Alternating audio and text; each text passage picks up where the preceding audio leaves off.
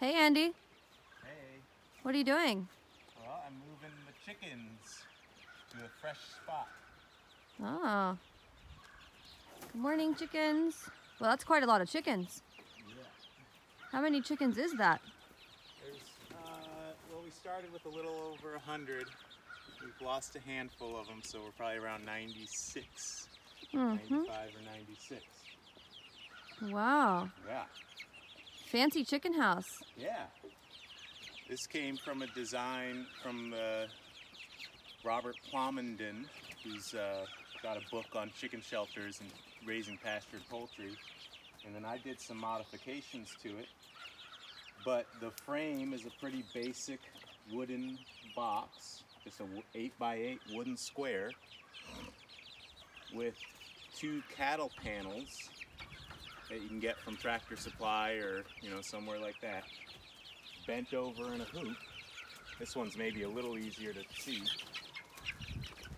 Bent over in a hoop and stapled to the side. And then we also took another cattle panel and cut it in half. So 3 cattle panels makes this whole chicken shelter closable.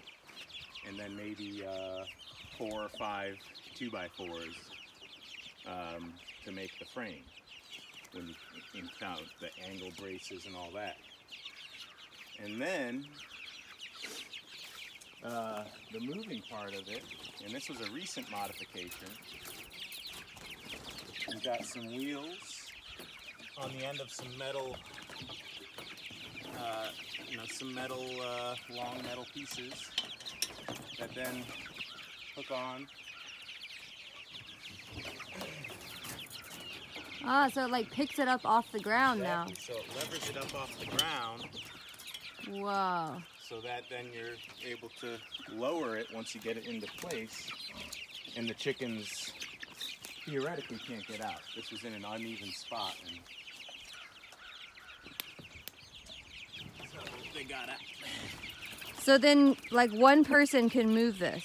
Yes, one person mostly can move it. If you have to go uphill, we usually like to start them, like, get everybody on board to move them uphill. Yeah. And pull them downhill. It's a lot easier. But mostly, one person can do it. Wow. Yeah. First we got to get the feeders in the water.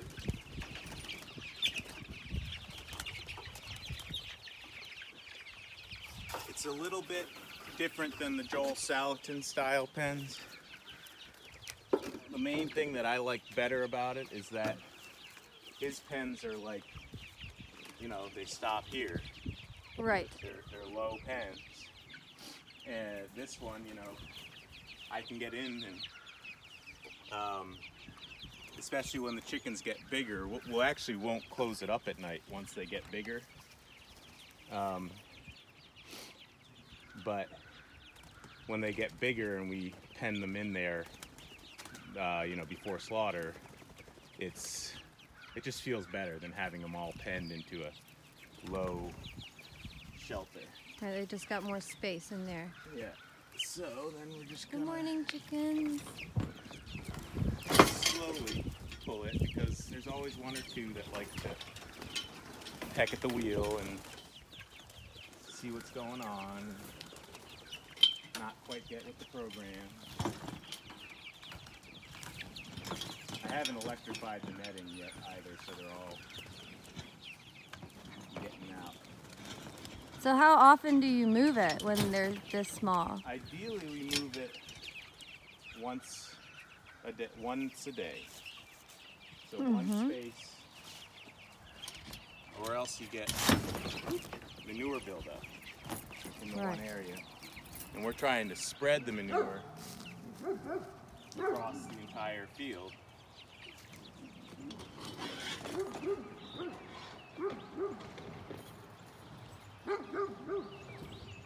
That's the boy dog. He was up last night barking at coyotes. That's how you protect the chickens? With the dog? Pretty awesome. Right, so then we lower it.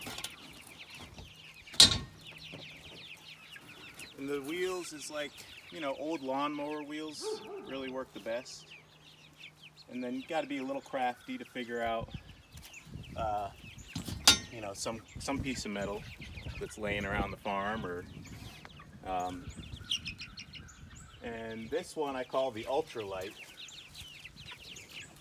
It's not necessarily designed to keep them in, it's more designed for shade and keeping feed dry. Yeah.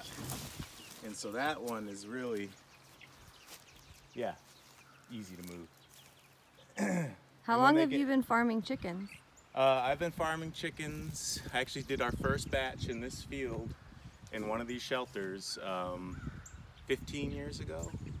And I've been raising broiler chickens as few as 50 a year, as many as 150 a year since 2006, I think. I went to a workshop down the road on raising pastured poultry, and I picked up this book that had a design in it and ran with it. All right. Yeah. Thanks for showing it to us. Yeah.